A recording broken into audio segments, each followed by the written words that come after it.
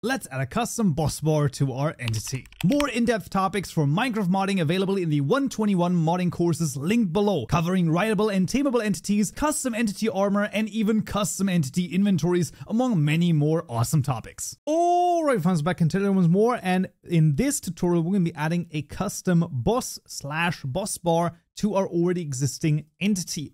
Now this is going to be basically just for you to see, okay, how could I make a custom entity into a boss, right? So this is the idea.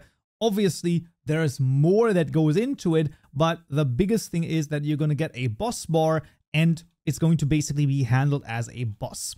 So when it comes to anything like attack patterns and things like that, obviously that is something for you for your own to figure out, slash, let's say that, you know, still needs to be done. But in this case, what I want to show you is how you can add a boss bar to your Gecko entity over here. So this is going to be inside of the Gecko entity class, private, final, server boss event. We're going to call this boss event equal to a new server boss event.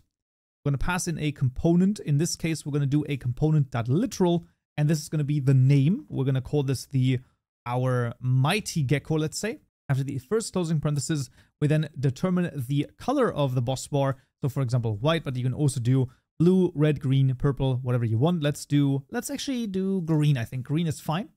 And then here we can determine how many notches it has. Let's say 12 notches. Actually, is there 10 notches? There is 10 notches. That is awesome because the max health here is 10. So that would be perfect. And now, of course, the question is, how do we use this boss event, right? That is, of course, one of the, well, big questions over here, because obviously it needs to somehow be used. We can go all the way down, and we're going to add this in a new section, so to speak. It's going to be like this. It's going to be the boss bar over here. And we need 3 different, well, basically methods to override. Start scene by player. You need to do a stop scene by player and an AI step method. And now in each one of those, very straightforward, we call the super, and then we call this dot boss event dot add player, passing in the server player that we have. So P or server player, there we go. And that's it. In the stop one, well, we do this dot boss event dot add player, or sorry, remove player here, of course, not remove all players, because we only want to remove the specific player that is no longer sees this particular entity. And then the AI step event, very straightforward. This dot boss event dot, this is going to be the set progress, and the progress is going to be this dot get health. So we're going to get the health of this divided by this dot get max health. So idea being that, well, the progress of this is obviously related to how much health it has, and if it has 0 health, then we're going to be 100% done, and that is the idea here in this case. And crazily enough, this is everything you need for like a boss bar / a boss event to basically happen with your custom entity. Like that's literally it.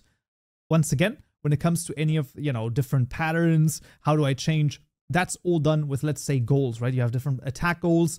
Then you could, the attack goals or the goals themselves could have a can use method to be like, okay, can I use this particular goal? Yes, but only if your health is like half, things like that. You can, of course, implement things like this. That one, of course, requires some Java knowledge, at least intermediate, maybe even towards advanced level, because it gets quite complicated, you know, spawning of like different projectiles and stuff, although we've seen this previously. And of course, you could do similar things. There's also always, and I once again highly recommend this, press shift twice and look at, for example, the Ender Dragon, right? If you want to go crazy, go to the Ender Dragon class and take a look at it. You'll see that this is almost 1,000 lines long, and there's a lot of different parts to this. Right, and I think that it has goals, right? Does this have goals, or does it actually use the AI brain? Because it's very possible that this actually uses the brain as well. So that even gets more complicated. But the general idea is that I highly recommend looking at the vanilla classes to basically figure out some more stuff. But with this, let's jump into the game and see if it works. Alright, friends, back in Minecraft. As you can see, we actually have 4 mighty geckos over here running around because, well, of course, we see them, and if I were to attack one of them, you can see, then it actually changes the length, or, you know, how much basically hurt it has, and if I hit it again, there we go, and now the mighty gecko is gone. Now, there's probably even more geckos going around, so that's why we get so many of them. And if I were to just, let's say, for example, take a sword, let's see if that's going to be enough to get down to 3.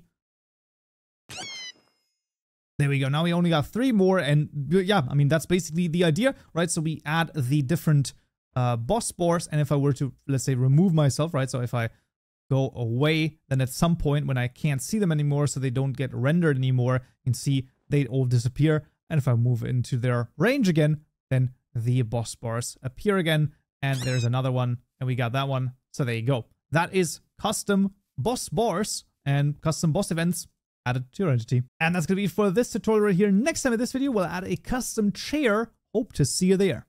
So, yeah.